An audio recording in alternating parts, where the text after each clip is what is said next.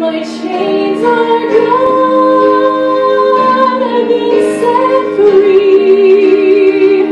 My good, my Savior has ransomed me, and by the blood His mercy reigns. Unending love, amazing grace. Heavenly Father, we thank you, Lord. We thank you for giving us all wisdom, Father, for abounding toward us in the fullness of your revelation, Father, that we might know you even as we also are known, that we might know you face to face in the face of our Lord Jesus Christ. Father, we pray that you would open our eyes to know you, to know all that you have in store for us, all that you have done for us, and all that you do through us. And Father, I pray that as we fellowship together, look into your word together, pray together, sing together, Lord, that you might teach us what it is to be a member of your body and a recipient of your grace. We thank you, Father, for all these things in the name of our Savior, Jesus Christ. Amen. Ephesians and chapter 1. Let's begin reading in verse 17, where Paul prays that the God of our Lord Jesus Christ, the Father of glory, may give unto you the spirit of wisdom and revelation in the knowledge of him, the eyes of your understanding being enlightened, that you may know what is the hope of his calling, and what the riches of the glory of his inheritance in the saints, and what is the exceeding greatness of his power to usward who believe, according to the working of his mighty power. All right. Now, we have been talking about this passage and going through it in the last few weeks. We talked about that spirit of wisdom and revelation and the knowledge of him, and we've seen that what that is through the Bible is that in the various times and ages and dispensations and under the various stages of the purpose of God as he fulfills that through his people over time, that God recognizes the willing, and he imparts them, those who have a willing heart, to, as we've been talking about, show up for the work. That God imparts them with the knowledge, the understanding, and the ability to carry out, to perform God's purpose, to participate in what God is doing. What God's looking for is a willing heart, who's as the guys that I can't remember their names now, the fellows, the gentlemen, the saints back there with Moses, whose job it was to build the tabernacle. God told Moses, he gave Moses a pattern by which to build that tabernacle, and then he picked out the men whose, it says, their hearts moved them to the work. And their hearts moved them to do the work. God filled them with the spirit of wisdom and of understanding to know how to embroider all those curtains and how to make that lampstand and exactly how to construct that table and to make everything exactly the way, to work the purpose of God the way God wants it worked.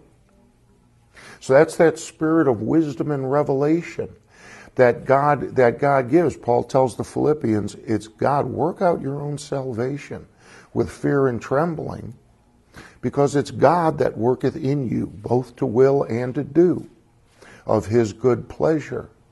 So if you've got the heart, say, Lord, I'm saved. Thank you for saving me. Now I want to work out my salvation. Well, then God will work in you to perform, to will, and to do of his good pleasure.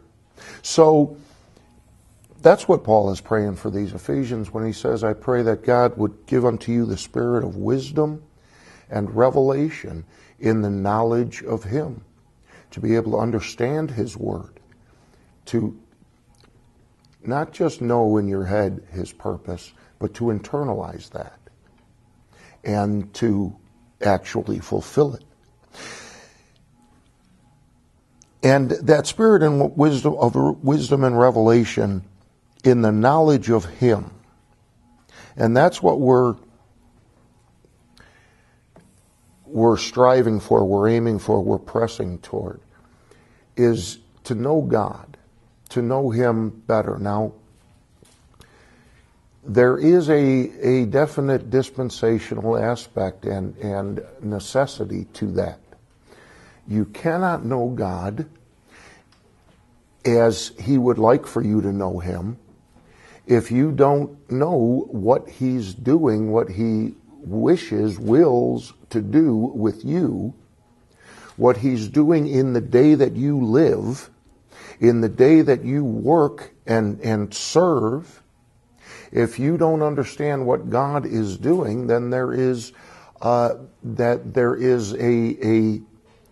schism, a gap, a gulf between that spirit of wisdom and revelation and you. The bridge between those things is that revelation, to understand the revelation that you're given. And we've seen, come with me to, I'll tell you what, look at Deuteronomy chapter 5. We talked last week, Deuteronomy chapter 5. We talked last week about, we were in 1 Corinthians 13, and Paul talks about seeing face to face.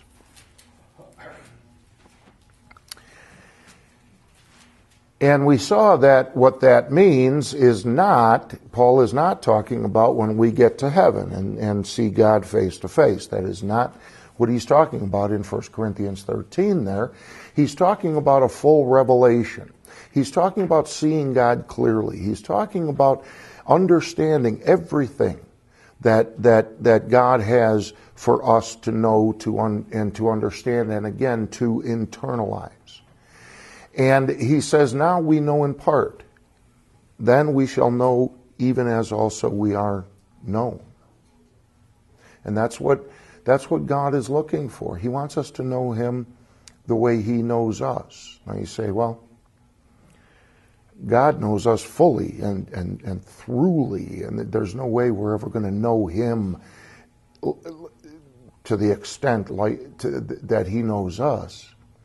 But see, what Paul's talking about there, to know God as you also are known, is to know him face to face. To have that full revelation. There is nothing kept back. There's nothing hidden. He has revealed his mind to you. So that's how you get to know anybody. Think of your family, your closest friends. I mean, how do you know them but that they have revealed themselves to you?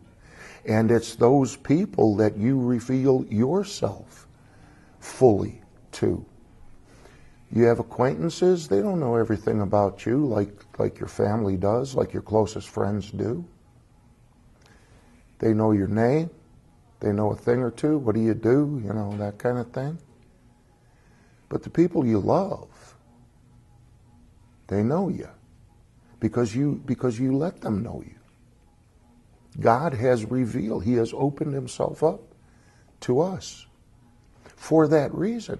And, you know, when you have a good friend or whoever it is, and you believe that you have opened yourself up to them over time, and then they say something or do something, you ever say to somebody, you don't know me at all, do you?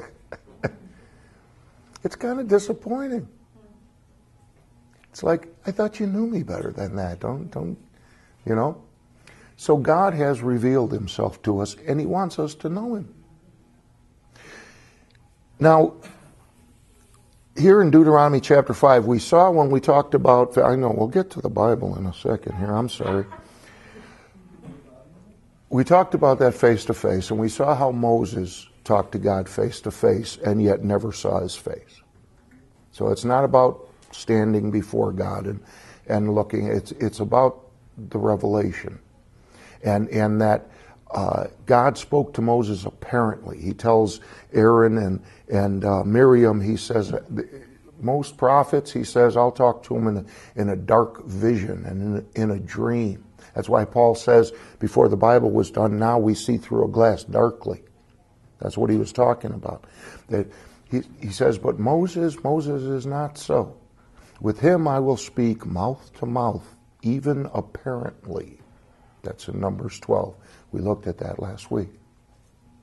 So that's what mouth to mouth, face to face, that's what that means. Even apparently. Nothing hidden, open, clear. Communication. So Moses was, he was privileged in that way, right? But look here in Deuteronomy chapter 5. Now Moses called all Israel and said unto them, Hear, O Israel, the statutes and judgments which I speak in your ears this day, that ye may learn them and keep and do them. The Lord our God made a covenant with us in Horeb. The Lord made not this covenant with our fathers, but with us, even us, who are all of us here alive this day. Now we're going to come back to this passage in Ephesians chapter 2, but look there in verse 3, and this is incidental to why we're here, but the stress that Moses puts on what God is doing today and who you are and where you are in the program of God. He says, God, again in verse 1, He made this, I speak in your ears this day. So that's today, that's but now. That you may learn them and keep and do them. So this covenant, these statutes, this is what God's doing today, and this is what God has for you this day. In the but now for Israel here. And the Lord our God made a covenant with us. With who? With us. In Horeb, with us being Israel. The Lord made not this covenant with our fathers. Now that's time past. And what Moses is saying here is look at what God's doing today and note, understand, and make a point of knowing that God didn't do this in time past. He's working differently today. And when you go back in the scripture in time past, which for them would be the book of Genesis, you understand that God is working differently, and you can't go back there to know what God is doing today. You got to know what God is doing this day. And he says, God made not this covenant with our fathers, but with us, even us, who are all of us here, alive, this day. He's kind of over-exaggerating the point here. Far more, I think, than Paul ever does. The importance of knowing your but now and living in it and what God wants from you today. Now that's important. It's critical in the context of what we're talking about. The spirit of wisdom and revelation in the knowledge of Him. Verse 4. The Lord talked with you face to face in the mount out of the midst of the fire. And I stood between the Lord and you at that time to show you the word of the Lord, for ye were afraid by reason of the fire and went not up into the mount. See, it wasn't just Moses that God spoke with face to face. When this dispensation began at the giving of the law, God spoke with that whole nation, Moses says, face to face. He spoke clearly. They heard His voice. But they He says you were afraid. You couldn't handle that face-to-face relationship with God. So Moses had to get between. They said, Moses, you go know God, and then come back and tell us what we need to know. See? How many Christians do that today? I know you all don't. But, trying to get Christian people outside of this assembly, just out in life, it's been my experience that trying to get Christian people involved just in a Bible study. Hey, you want to stop by? You want to do, maybe get a Bible study going? It's like pulling teeth. They're looking at you going, what are you talking about? You go know God. I got better things to do. Now these, okay, I'm standing in front of a mountain that's shaking and burning with fire, and God's, all right, I guess I'd be a little scared too. But God wants to make himself known to you. And you don't want to be like those children of Israel that don't have that heart to show up. You go show up and then tell us what you heard. So now come with me to 2 Corinthians chapter 3 and see what Paul says about that, because again there is a dispensational import to what we're talking about here. There in 1 Corinthians 13, where we were last week, we're in 2 Corinthians 3 now, where Paul's talking about face-to-face and seeing God, knowing God face-to-face. He talks about it in the context of tongues and the gifts and the healings and things going away. And what he's saying there is that God is giving you right now, the Corinthians, right now being before, when he wrote the epistle, before the Bible was done, before the revelation was complete, right now, God is giving you what you need to perform what he wants you to do right now. Once that revelation is complete, what you need to do, what God is calling you to do, is going to change. And this prophecy and these tongues and all of these things are no longer going to be needed. Therefore, God is no longer going to be working those things, because God works in you to will and to do of his good pleasure. And when his operating principle changes, then he's not working that anymore. He's going to be working something different. And you want to know what the something different is. And Paul says what you got now is you got faith and hope and charity. And that's the operating principle now. Faith, hope, and love. And it's that God is working in you to perform, to do his good pleasure.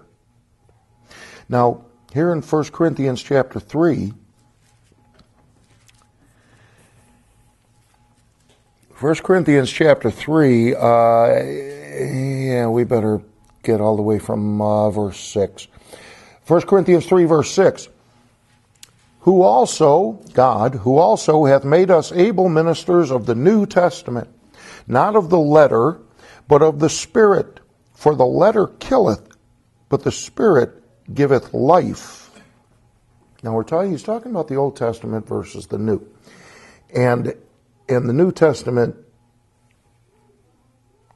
in general, across the board, has to do with that indwelling, with the indwelling Holy Spirit of God, as opposed to the external carnal law of commandments.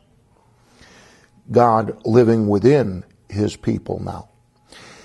And he calls the Old Testament then, the letter, he says, the letter killeth, but the Spirit giveth life. And what we've been talking about pretty much throughout this study in Ephesians, in this first chapter, is our sonship. And our sonship, our adoption, has to do with that resurrection, the day of the redemption of our body. That's where the hope of faith, hope, and charity comes in. And that life, that resurrection, eternal life, the power of that. Hebrews says that the Lord Jesus Christ was made a priest after the power of an endless life. And the power of that life, not like Adam received, where he could die, but like we receive by resurrection, by being a new creature, resurrected in the image of God, in the image of Jesus Christ. That life is what it is to know God.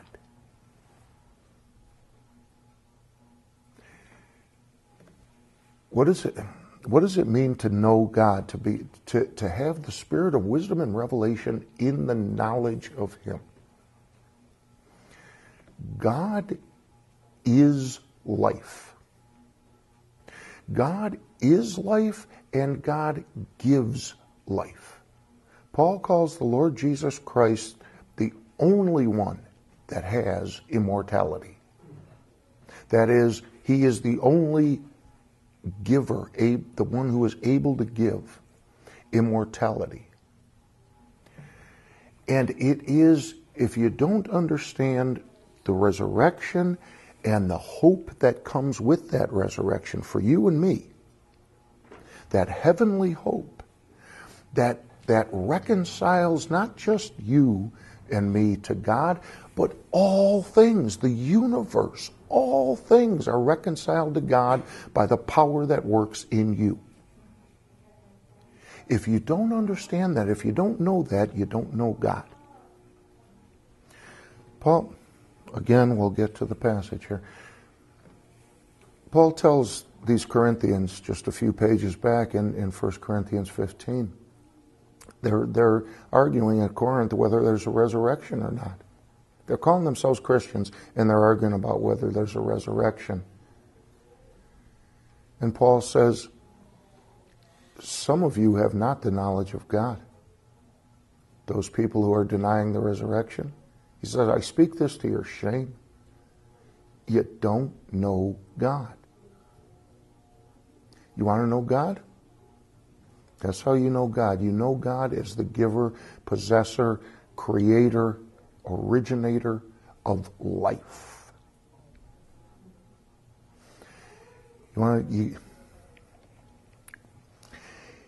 Now we got to get to know what life means, but before we can do that, 2 Corinthians chapter 3, moving on here. So that old covenant, the letter killeth, not because God wants to kill people, but because His righteousness is unattainable by us in our sinful state. But the Spirit is the solution to that. The Spirit giveth life. But if the ministration of death, written and graven in stones, was glorious, so that the children of Israel, now this is, we're getting here, could not steadfastly behold the face of Moses for the glory of his countenance, which glory was to be done away. Now that's talking about when Moses, God spoke to them face to face. They didn't want it. They told Moses, you go talk to God. Moses went and talked to God, and when he came back, they couldn't look at him because his face was shining with the glory that they should have received but refused. So Moses got it. And he came back and they said that they didn't want to look at him either. So he had to put a cloth, he had to put a veil over his face. We don't even want to see it secondhand. And look, this is just after they came through the Red Sea. and saw the power and salvation of God. And still, people use the excuse today, if God just made himself more obvious, how come he's not, even if he doesn't appear in the sky, at least he could do a miracle or two and, maybe show us his, some proof of his existence. Well, that nation saw some proof of God's existence and they didn't want it. And just because God's talking in a smaller, stiller voice today, number one, doesn't mean he's any less serious. And number two, that's no excuse. God, he's not obvious enough. Well, he's been obvious in the past and people didn't want him then either. So you got to think to yourself, okay, if I was there then, that's what I would have done. Too obvious, God. Now I'm here now, not obvious enough. Well, might be time to do some introspection and say, why do I really not have time to get to know God? So they couldn't steadfastly behold the face of Moses for the glory of his countenance, which glory was to be done away. So that glory that Israel couldn't even look at, that was temporary. If that's true, how shall not the ministration of the Spirit be rather glorious? So now, what Israel couldn't stand to look at, you and I, the glory is far greater.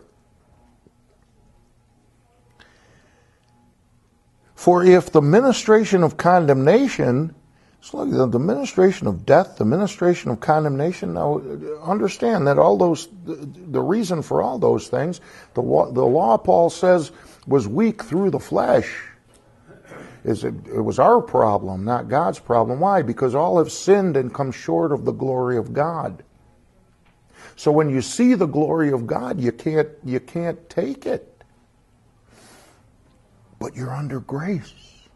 See, that's why you need to know where you are today and how God works today. And I know we all know that in our heads, but then we go out there and we got that little voice in our mind as we go through our day, and the things that we do and the things that we don't do, and the law. That law in our mind is always trying to beat us down, and you want to get to know God. You want to get to know God as the giver of life, not as the one who is beating you over the head. You want to get to know the God of grace. What God is doing, what He's trying to do with you today, faith, hope, and love. You want to get to know God so He can work in you to will and to do of His good pleasure.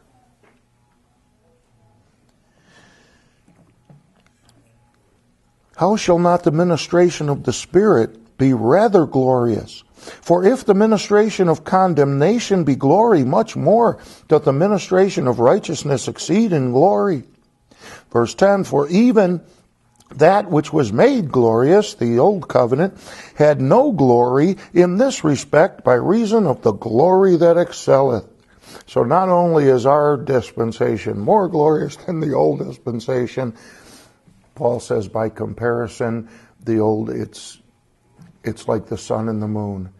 You go out at night and the moon is full and it's shining bright. Can't even hardly look at it for too long. Then the sun comes out. You can't even see the moon anymore. The moon has no glory. That great light that God set in the sky, glorious until the greater light comes out. You and I, we're living in the greater light. Do you know that? Do you live in that? God is the giver of life. Your life. Even that which was made glorious had no glory in this respect by reason of the glory that excelleth. For if that which is done away was glorious, much more that which remaineth is glorious. And that takes us back to that passage in 1 Corinthians chapter 13, talking about that which is done away and that which remaineth. Prophecy and tongues and all that kind of thing is done away, and now abideth faith, hope, and charity. What remains is the greater glory. And all of that tongues talking and prophesying and all of that kind of thing that people like to glory in, Paul says, why are you clinging to those weak and beggarly elements? It's grace. That's where the glory is. Faith, hope, charity. Seeing then, verse 12, that we have such hope. Now, Paul's talking about hope now. All of a sudden, and really not all of a sudden, because all of that glory in the previous verses, he's talking about our hope. He's talking about our resurrection. He's talking about our adoption. He's talking about the full realization of our sonship. He's talking about our life. Our life. Our life is eternal. This life ends. That life doesn't end. God is the giver of life. We need to know Him that way now. The God that gives us that hope, that glory, that resurrection, that life, is the God who wants to work that life in you now. That's life, and you have it. Seeing then that we have such hope, we use great plainness of speech, and not as Moses, which put a veil over his face, that the children of Israel could not steadfastly look to the end of that which is abolished. See what that glory that was shining from Moses' face, that glory that God wanted to show them, the glory of the law. What is the end? They couldn't see it. That glory is the glory of the end of the law. You know what Paul says? Who Paul says is the end of the law? Who is the end of the law? Jesus Christ is the end of the law for righteousness to all them that believe. They could not steadfastly look to the end of that which was abolished. They couldn't see Christ. They couldn't see Jesus Christ. That's the glory of the law that was hidden from them under that veil. You know, you say, okay, Jesus Christ, obviously he's a great person and he's our God and all the rest. But the point is that he's your life. He's your life. Do you know Jesus? We're all Christians here this morning. Yeah, we know Jesus. Is he your life? You know what else he is? He's your hope. See, to know Jesus Christ is not just to know the man, not just to know that God was manifest in the flesh, and not just to know that he came and died for your sins, but to have himself, to know him, to have him revealed in you, to internalize that revelation, that full revelation of God in you, living in you, that life of God. Remember we saw last week that when Paul prays for the eyes of your understanding to be enlightened, we saw that the heathen, Paul says, walk not as other Gentiles walk, in the vanity of their mind, having the understanding darkened, being alienated from the life of God. through the ignorance that is in them. What was the problem with us before we were saved? What was the problem with those heathen back there at the Tower of Babel? It's the problem with Israel having fallen. All of it is the same problem. They're alienated from the life of God. They don't know God. Because they don't know God, they don't have life. You've come to know God. Therefore, you have life. Now, you want to get to know God so that you can live life.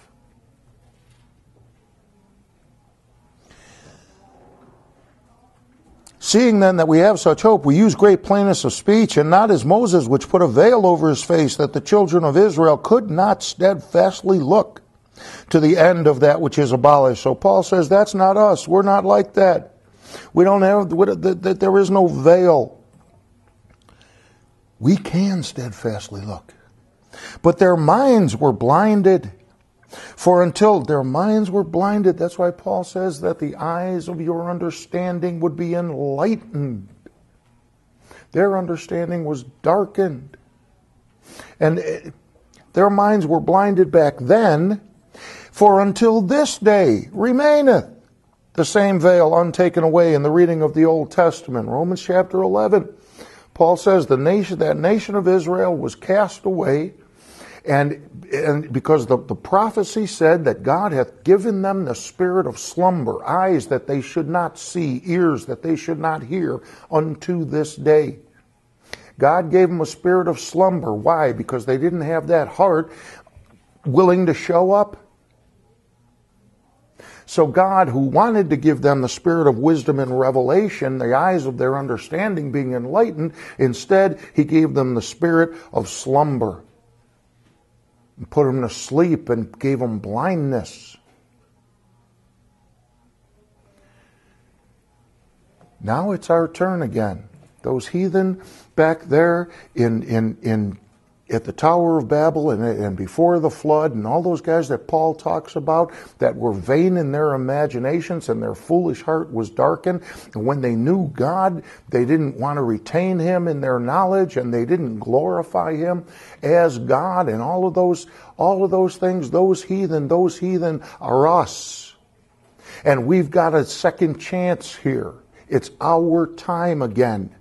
It was their time. God was trying to reveal himself to them. They knew God, but they didn't like to retain him in their knowledge. They had no time to get to know God. So God gave them up unto vile affections and all those things there in Romans chapter 1. That's those heathen back there that Paul tells the Ephesians, don't walk like other Gentiles walk. Don't walk like those people back there. So God cast them off. He wanted to give them light. They didn't want the light. He casts them off. He calls out Abraham, and he creates this nation from Abraham, and he tries to give them light, to talk to them face to face, and they didn't want it. So finally, he gives them the spirit of slumber, eyes that they should not see, and puts them to sleep and casts them away, and voila, here we are. We're back. We're back. And for you and me, now the world is doing the same thing that those guys back there in Genesis did.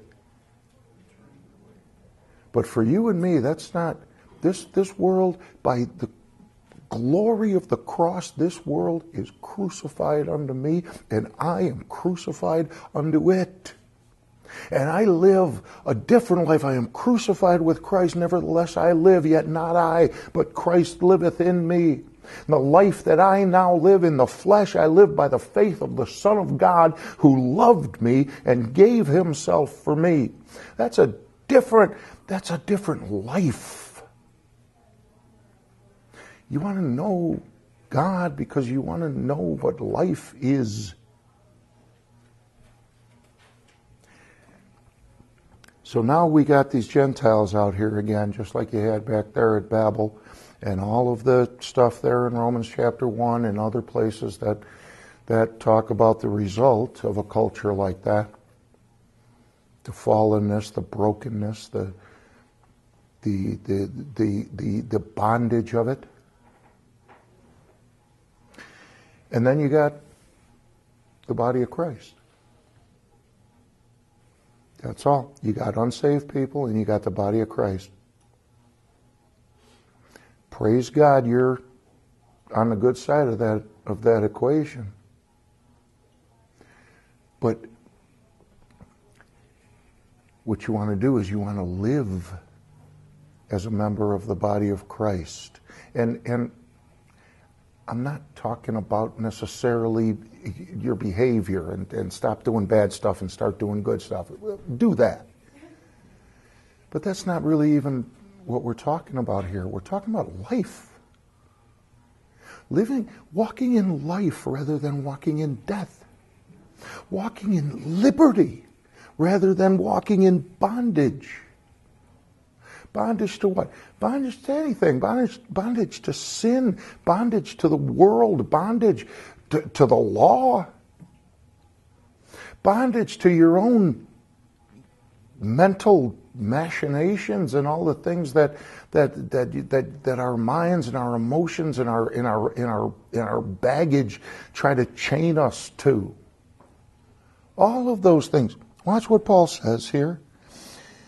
He says, their minds were blinded, for until this day remaineth the same veil untaken away in the reading of the Old Testament, which veil is done away in Christ. But even unto this day, when Moses is read, the veil is upon their heart. Nevertheless, when it shall turn to the Lord, it being their heart, the veil shall be taken away. Now, the Lord is that Spirit, that ministration of the Spirit rather than the letter. The Lord is that Spirit, and where the Spirit of the Lord is, there is liberty. See? Liberty. That's what we're talking about here. You know, Paul tells the Romans, he says in Romans chapter 8, that God, he's talking about the adoption. And he says, God hath not given us the spirit of bondage again to fear. But he's given us the spirit of adoption, whereby we cry, Abba, Father. So that's a dispensational thing. He hasn't given us the spirit of bondage again, that's the law, to fear. But he's given us this spirit of adoption, this spirit of life. So that's Old Testament, New Testament. That's dispensational, rightly dividing the word, all of that. But he tells Timothy, he says, Timothy's out there, he's trying to do the work. And Paul, and he's having a hard time of it. And Paul says, Timothy, I'm mindful of your tears. And Timothy's struggling to live this life and to do the service that he's called to do. And Paul says, Timothy, I want you to stir up the gift that's in you by the Holy Ghost that was given to you. Because God has not given to us the spirit of fear. Now, that's what he told the Romans. God has not given us the spirit of bondage again to fear. That's a dispensational issue. But he brings that up to Timothy and he says, God has not given us the spirit of fear, but of power and of love and of a sound mind. See, that dispensational understanding that you have, it's not just knowledge. You know, you can live if you understand what God is doing today and your part in it and your participation in this program of life. That you can live a life of power and of love and of a sound mind. That means you know that little voice in the back of your head means you know better than he does. You can be free. See, that spirit of bondage, that's one choice.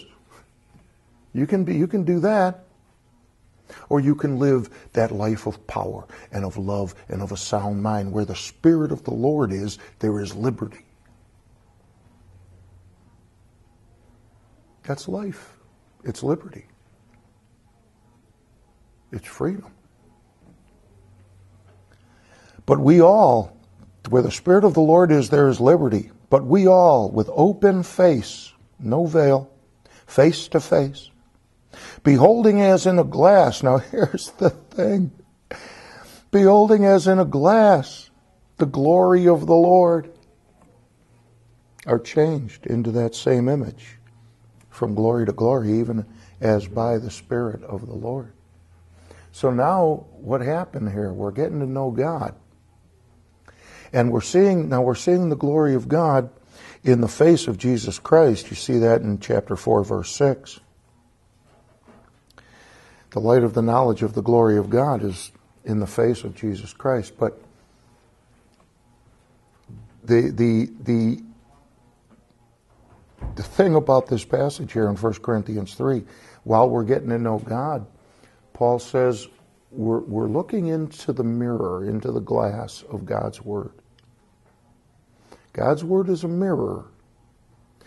The Old Covenant was a mirror, and it told you how rotten you were, so that you could get to the end of the Old Covenant, which is Jesus Christ, life.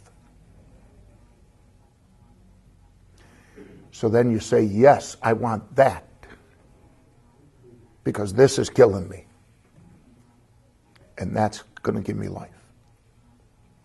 So you go over and you get with the Lord Jesus Christ.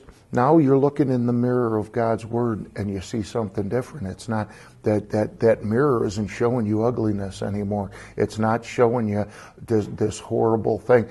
Isaiah looks at that nation and he says, you're filled with wounds and bruises and putrefying sores. That's what the mirror of the law showed.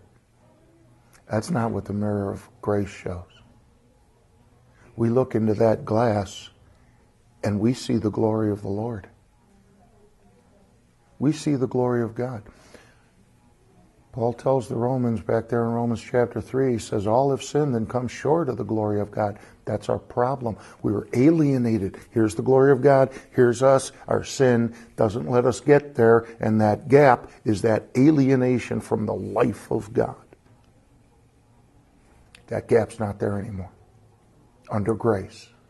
Now we look in the mirror of God's Word and we see the glory of God in that mirror. We don't fall short from that anymore. We've got life now.